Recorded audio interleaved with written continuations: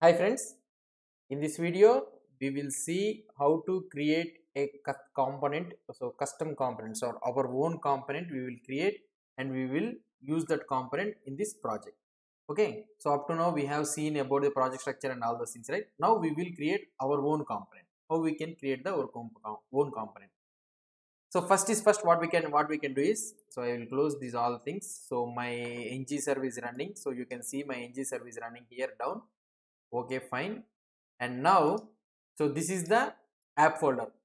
Okay, this is the app folder. This is where all our components will be here. Now what I will try to do is, I will create a folder with name user. Okay, so I am creating a user component. So I am trying to create user. So here I will create a new file, nothing but user.component.ts. so this is the ts file. And for this component, every time for the component you will be having one html file and also one ts file. So let me create the html file also. So this is the front end part. So this is the html. I have created one user.component.html and user.component.ts. Let's write the logic before going to the html, or otherwise we will write the html h2. It's a user component. Okay, so I have written the html. Let's go here. So this ts file, so as we know the TypeScript, it's just a class only. So component is nothing but it's just a class. So we can write export. So we need to export the class to the outside. So for that reason we need to add the export class. What I can do is, so I need to write the name of the component. So usually what we will be writing is user component. So user component is nothing but, so the name what we have given, user and the component. Okay, now this is the user component. So first is first, we will write like this. So this is the empty class we have created. Now in order to convert this class into a component, we need to add a special decorator. Okay, we need to add a decorators. If you want to know more about the decorators, I already covered a full course about all the types of decorators that supports in the TypeScript. I have written the decorators, and also we have seen how we can create our own custom component decorator also in the TypeScript course. So if you want, you can go to the TypeScript course and you can see. And here if I want to convert this class into a component, I need to add @component decorator. Okay, so you will be having brackets like this. So here you will be writing only component, and it will take object. Okay, it will take object. So now you will get an error here. So if you hover here, you will be able to see that cannot find name component. So this component, we need to import this component from the package.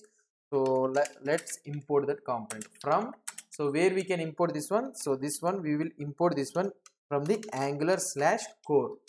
So this is the package that that it ships automatically from the Angular. The this component is present inside the Angular/core. So now I can write the component. Okay, so this is the component. So we have imported from the component. Now what I will try to do is, I will try to write inside this one. So the component object, what is the object that component takes is, first one is the selector. Selector means with which name I need to call this component. So if I want to call this component from outside, by which name I need to call this component. So that selector will be always, remember that one, will be always unique. It will be always unique throughout this project. So it should be something like unique ID. Okay, I can tell that it has app-user. This is the selector. And another one, what I need to write is template URL. So this is the template URL. So template URL. So what is this template URL is? What is the template? What is the HTML I want to render? So if anybody calls this component by using that app-user, what I need to render? So I need to render is the HTML, what it is present in the user.component.html. Okay. Normally we can have whatever the file name, we can write it, whatever the file name we can create. But here, in order to have both of them combinedly, in order to know that one, so we are creating with the same name. So now here we need to give the relative path. So /user.component.html. Okay, that's it. So we have given the component name selector, so with which the name I need to call this component, and also the template. So how I need to call this, what I need to render if anybody calls this component. Okay, so first task is completed. That means we have created a component. Now what we need to do is we need to register this component. That means we need to tell to the Angular somehow that, oh, okay, I have created this component. Please register this component so that in this project anybody calls this component, you should be aware of that one to know that to render this component. Okay. So now where we can register this component? So that is nothing but where we can call it as app.module.ts. Okay, this is the entry module. So app.module.ts, the project will contain only one app.module.ts. Okay, every component or anything when you are going to mention, so it should come under this, it should be declared under this app.module.ts. Now here you need to tell that I have created a new component and you need to give that new component. So where we need to give this one, so this is also, if you observe, this is also a class only, simple class only. You see here export class app module, but if we are calling this one as a module, why? Because it is wrapped with a special decorator, that is ng module. So ng module is a special decorator. Okay, so that is the reason it is converted into the app.module. Here we have used @component, so for this reason it is converted into the component. Okay, now here whenever you created a component, okay, whenever you create a component, you need to declare it, you need to register it in the place of declarations. Okay, you need to declare it in the place of declarations. So here I can give user component, so I can write it user component. Okay, so here we are getting an error here, so it is telling that cannot find the user component, it is telling. So how we can do it? So now we need to import it here. It is telling that I am unable to find the user component. So what I can do is import from, so I need to import it. From where I need to import it? /user.component. So this is how we can import this one. So here I need to write the class name, user component. So we are whatever the name we have given it here, we need to import it here. We have to give it the name here. Now I can use this user component. Now it has been compiled. So if you see here, it is compiling. It has successfully compiled. Okay. Now we have created a new component and also we have registered the component. Now we need to use this component. Where I can use this component is, we need to use this in the app. We will use this here in the app component.html. Remember that app component is the root component. Okay, whatever the components you create will go through this app component only. Okay, so now here I can write using app-user.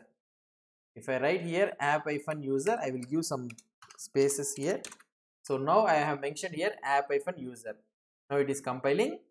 So now if I try to execute the output, here I am able to see that user component has been rendered in the place of here in the output. Okay, now we have created a first component and we have successfully rendered that, used that component to render in the output. So this is how we can create a new component. There are also other easy ways also to create a new component, but in order to know the basics, so each step by step I created a component using the by creating file step by step. So what we have done here, we have created a folder and here we have created one logic file, user component.ts and user component.html we have created, and in the component.ts we have converted into the component by using @component decorator, and here we have used selector to call this one. So how to call this component in the other files, and the template URL, so the template page which is used to render whenever whoever call this component. And also we need second step is we need to register this component in the declarations. So all the components whatever you have created, you need to add it in the declarations, and again you need to import that component here to get any error. And now you can use this component after registering wherever you want in the component. So now right now we have only one component, app component, so we will use directly in this app component. Here app-user, you can use this one. Okay, so this is how we can create a component and we can render the component like this in the Angular. So if you have any doubts or any suggestions, please post the comments below to this video, and if you like this video, don't forget to subscribe to my channel. Thank you.